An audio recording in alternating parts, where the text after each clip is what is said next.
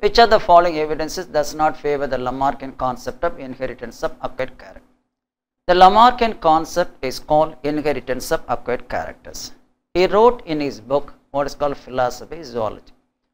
Now, lack of pigment, so he also, one of the propositions he used in the inheritance of acquired characters, use and disuse concept.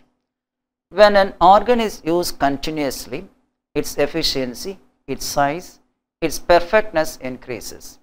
If an organ is not in use for a long time, its efficiency decreases, its perfectness decreases, and also its size decreases. This is what is called actually law of use and disuse.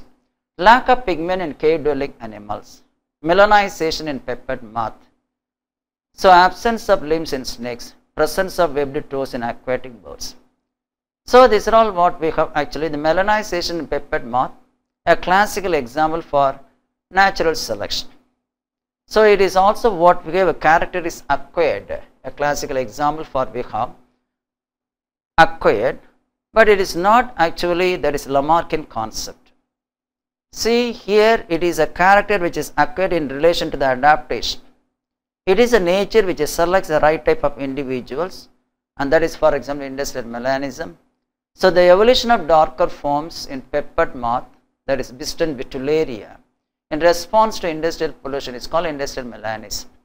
It is a classical example of natural selection. It was reported by Bernard Kettlewell.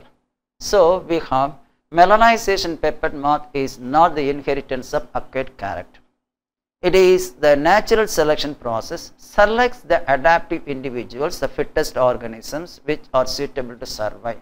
So it is not the inheritance of acquired characters.